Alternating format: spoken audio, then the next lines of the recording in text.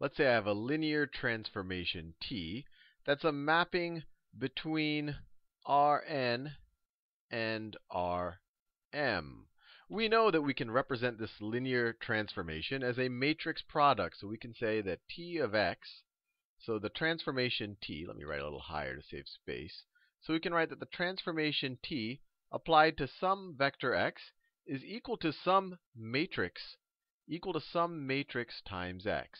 And this matrix, since it's a mapping from Rn to Rm, this is going to be a m by n matrix, because each of these entries are going to have n components.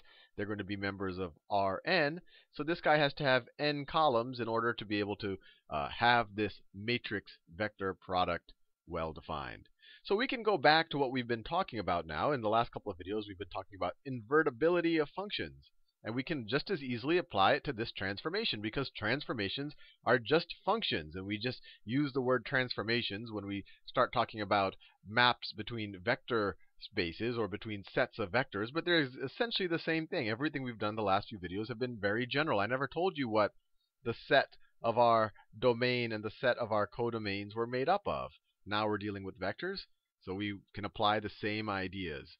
So T is a mapping right here from Rn to Rm.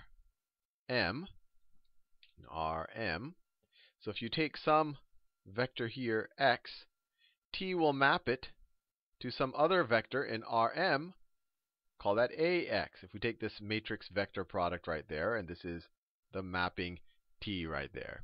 So let's ask the same questions about T that we've been asking in general about functions. Is T invertible? Is T invertible? So invertible. And we learned in the last video that there's two conditions for invertibility. T has to be onto, or the other word was surjective. That's one condition for invertibility. And then T also has to be one-to-one. Has to be one-to-one. And the fancy word for that was injective. Injective, right there. So in this video, I'm going to just focus on this first one. So I'm not going to prove to you whether T is invertible, but we'll at least be able to try to figure out whether T is onto or whether it's surjective. So just as a reminder, what does onto or surjective mean? It means that you take any element in Rm, you take any element in your codomain. So you give me any element in your codomain. Let's call that element B. It's going to be a vector. The fact, if T is surjective or if T is onto, that means that any B that you pick in our codomain, there's always going to be some vector, at least one vector, in our domain, that if you apply the transformation to it, you're going to get B. Or another way to think about it is the image of our transformation is all of Rm. All of these guys can be reached. So let's think about what that means.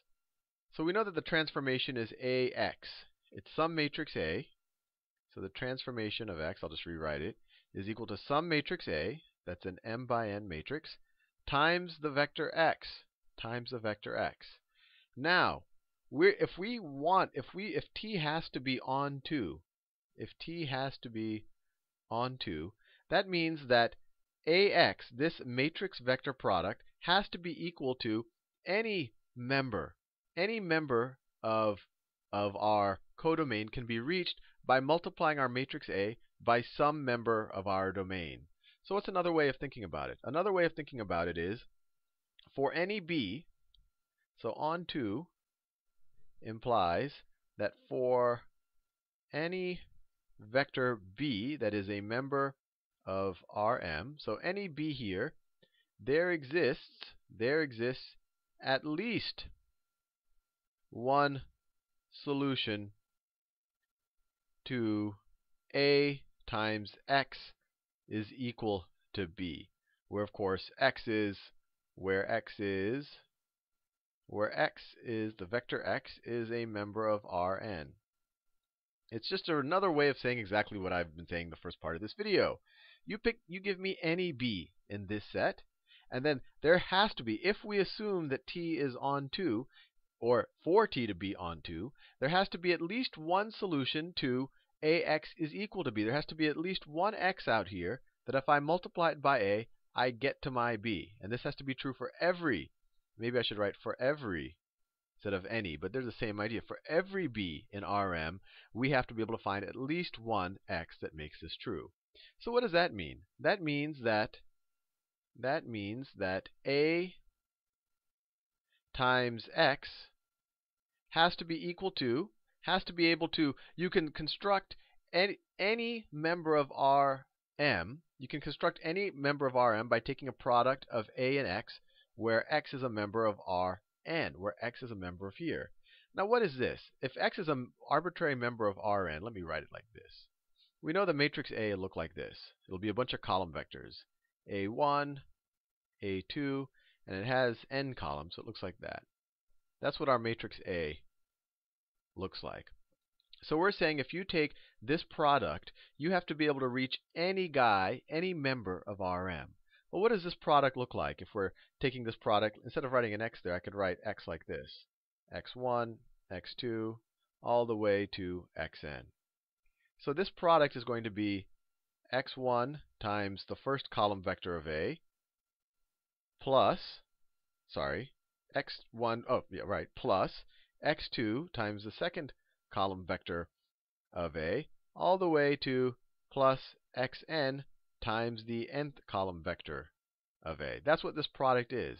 And in order for t to be onto, this combination has to be equal to any vector in Rm. Well, what does this mean? These are just linear combinations of the column vectors of A.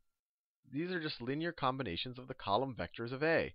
So another way to say that is for t to be on 2, so for t to be surjective or on 2, the column vectors of A have to span Rm, have to span our codomain. They have to span this right here. You have to be able to get any vector here with a linear combination of these guys, right? And the linear combination is set up because the weights are just arbitrary members of the real numbers, right? This vector is just a bunch of arbitrary real numbers. So for t to be on 2,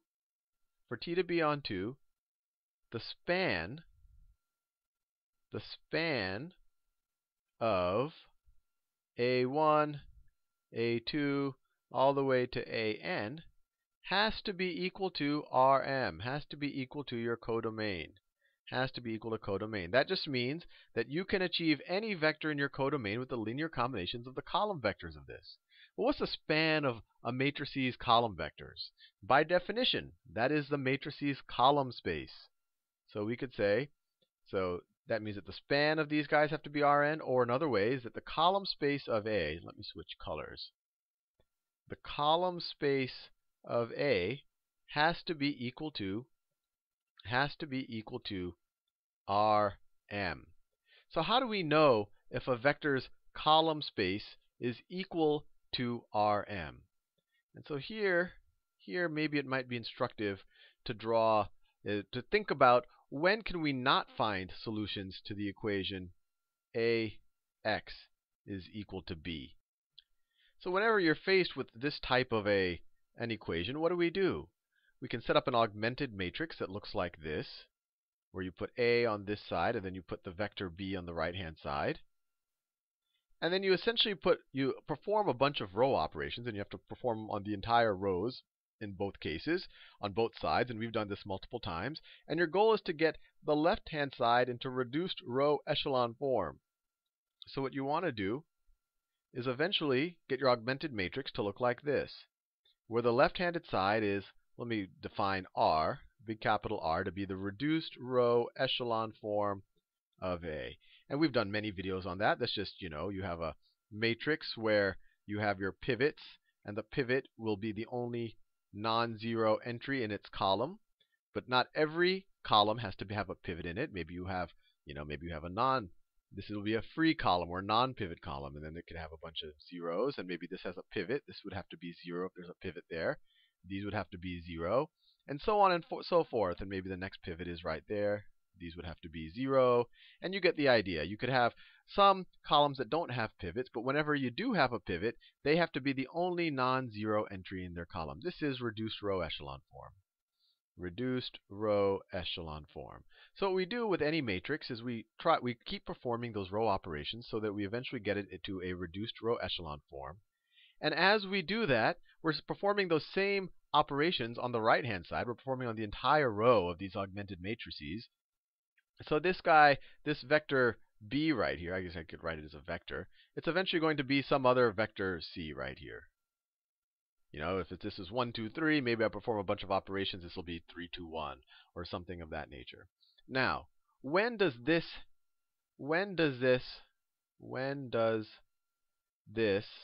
not have a solution? Have a solution. And we went on this. We reviewed this early on. The only time where you don't have a solution. Remember, there's 3 cases. There's 3 cases. There's where you have many solutions. Many solutions, and that's the situation where you have free variables. We've talked about that before. You have the case where you have only one unique solution, one solution. That's the other case. And then you have the final case where you have no solutions. No solutions. And when do you have no solutions? What has to happen to have no solutions? To have no solutions, when you perform these row operations, you have to eventually get to a point where your matrix looks something like this. You know, I don't know what all of this stuff looks like. Maybe there's a 1 here, a bunch of stuff. There's a 1 here, and a 0. But if you have a whole row, at least one whole row of zeros, so you just have a bunch of zeros like that, and over here you have something that is non-zero. You have something here that is non-zero. This is the only time that you have no solution. So let's remember what I'm even talking about this stuff for. We're saying that our transformation is onto, if it's column vectors or if it's column space, is Rm. If it's column vectors span Rm. And what I'm trying to figure out is how do I know that it spans Rm? And so essentially, you can give me, for it to span Rm, you can give me any b here, any b that's a member of Rm, and I should be able to get a solution. So we asked ourselves the question, when do we not get a solution? So we don't get a solution in 2 situations. Well, we definitely don't get a solution if we have a bunch of zeros in a row and then we have something non-zero here. That's definitely not going to be a solution. Now, there's the other case. There's the other case where we have a bunch of zeros. So there's the other case where we do have some solutions where it's only valid for certain b's. So that's the case. Let me draw it like this. Let me start it like this. So let's say I have my matrix A, and I have my B1, B2, let me write it all the way, and then you have Bm. Remember, this is a member of Rm. And we do our reduced row echelon form with this augmented matrix. And A goes to its reduced row echelon form. And let's say its reduced row echelon form has a row of zeros at the end of it. So it just has a row of zeros right there. Everything else looks like your standard stuff. 1s and 0s. But the last row, let's say it's a bunch of zeros. And when we perform the row operations here on this generalized member of Rm, this last row has some function. Maybe it just looks like, B2, B1, plus 3, B2, B2. I'm just writing a particular case. It won't always be this. Minus B3. And it'll essentially be some function of all of the b's. So let me write it this way. This would be, I'm writing a particular case in here. Maybe I shouldn't have written a particular case. This will be some function of B1, B2, all the way to Bm. Now, clearly if this is non-zero, we don't have a solution. And so if we don't have a solution for some cases of B, then we are definitely not spanning Rm. So let me write that down. If we don't have a solution for some cases of B,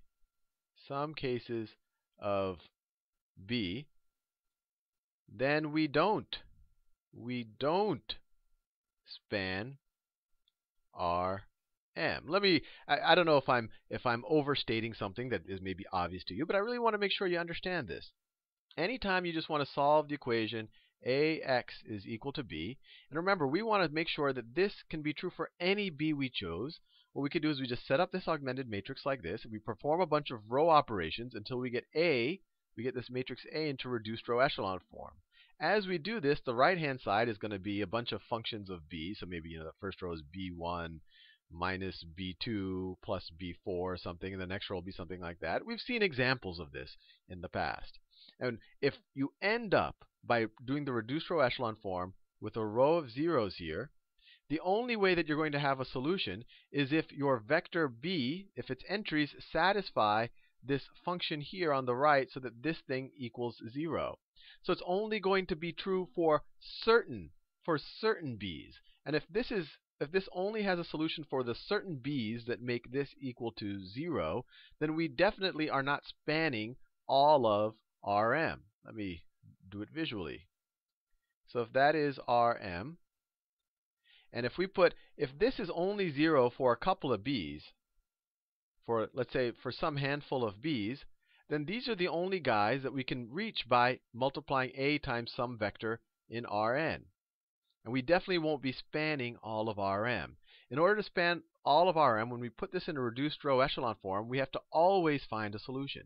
And the only way we're always going to be finding a solution is if we don't run into this condition where we have a row of zeros. Because when you have a row of zeros, then you have to put the constraint that this right-hand side has to be 0.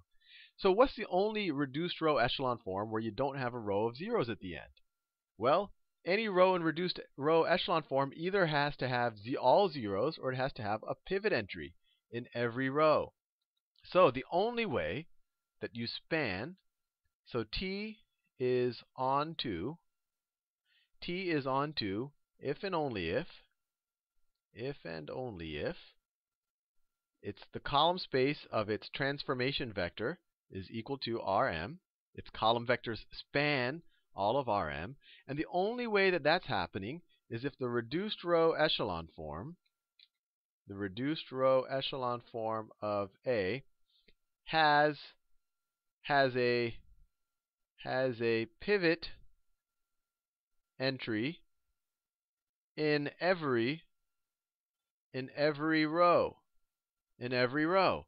And how many rows does it have? This is an m by n matrix. It has m rows and n columns. So it has a pivot entry in every row. That means that it has to have m pivot entries. Right there. Now, what's another way of thinking about that? Remember, we earlier on, several videos ago, we thought about how do you figure out, and this might confuse things a little bit, how do you figure out the basis for your column space? So how do you figure out the basis for your column space? So the basis for the column space of a matrix. And this is a bit of a review. What we did is we say, look, you take your matrix and you put it in reduced row echelon form. So you put it in reduced row echelon form of your matrix. And then essentially, let me draw it a little bit different here. Well, you put it in reduced row echelon form, so let's say that's just reduced row echelon form, and you look at which columns have pivot entries. You look at which columns have pivot entries, and the corresponding columns in your original matrix, forms the basis for your column space. So let me draw that out. So I'll do a particular instance. So let's say that it has its column vectors A1, let's say A2, all the way to AN. That's what A looks like. And when you put it in reduced row echelon form, let's say that this column right here has a pivot entry. That column has a pivot entry. Let's say that this one doesn't. Let's say there's like a 2 there. I'm just picking particular numbers. Let's say that none of the other ones have any. Let's say there's a 3. Let's say all of these are non-pivot entries, and then our last entry, n, is a pivot entry. So it just has a bunch of zeros and then a 1 like that. How do you determine what are the basis vectors for the column space? Well, obviously the column space is everything that's spanned by all of these guys, but what's the minimum set you need to have that same span? Well, you look at which one has a corresponding pivot entries or pivot columns. You say, I have a pivot column here, and I have a pivot column there. So the basis for my column space must be this column in my original matrix and that column in my original matrix. And then we said, well, how do you define the dimension of its column space? And you just essentially count the number of vectors you need for your basis, and we call that the rank of A.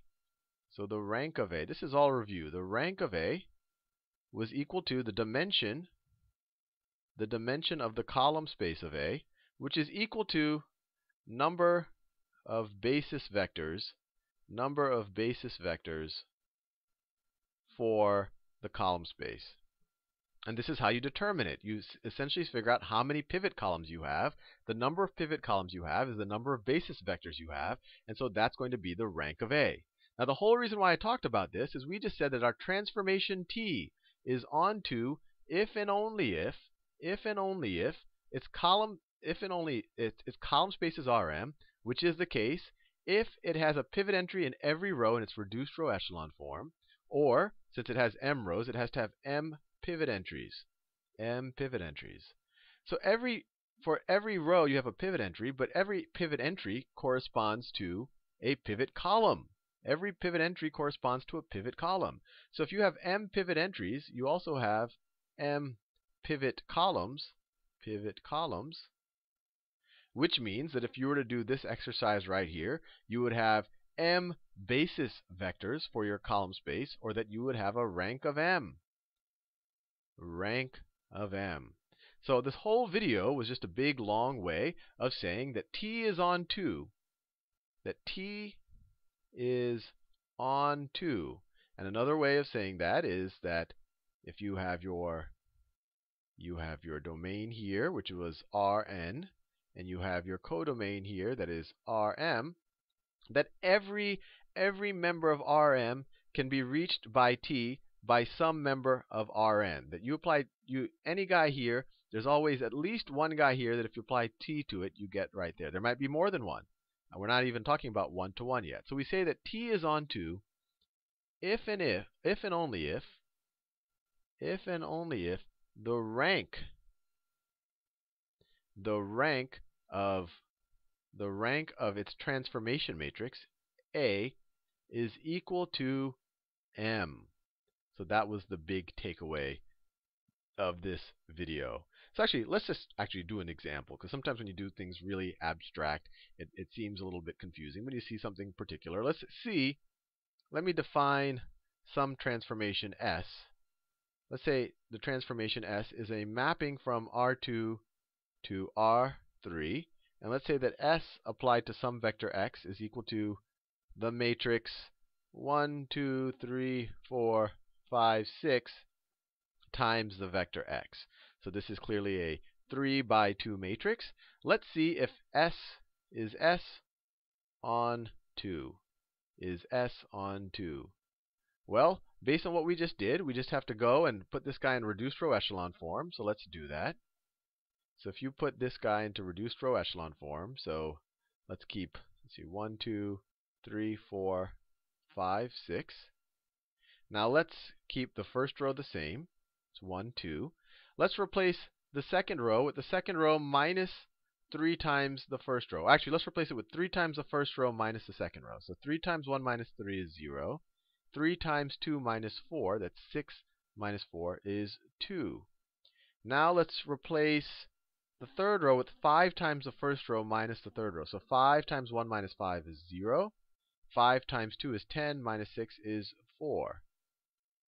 Now let's see if we can get a 1 right here. So I'm going to keep my middle row the same. Actually, let's just divide the middle row by 2, or multiply it by 1/2. So you get 0, 1, and we have a 0, 4, 1, 2. And now let's try to make these 0. Again, reduced row echelon form. So I'm going to keep my middle row the same, 0, 1. And let's replace the top row with the top row minus 2 times the second row. So 1 minus 2 times 0 is 1. 2 minus 2 times 1 is 0. Let's replace this last row with the last row minus 4 times this row. So we get 0 minus 4 times that is 0. 4 minus 4 times 1 is 0. So notice, we have a row with zeros here. We have 2 pivot entries. Or or 2 rows with pivot entries. And we also have 2 pivot columns.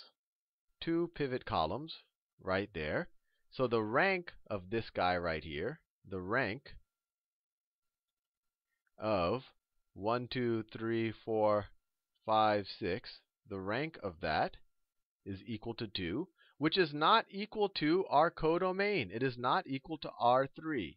It's not equal to R3. So S is not on 2, or not surjective. And that's one of the 2 conditions for invertibility. So we definitely know that S is not invertible. Hopefully that's helpful. Now in the next video, we're going to focus on the second condition for invertibility, and that's being 1.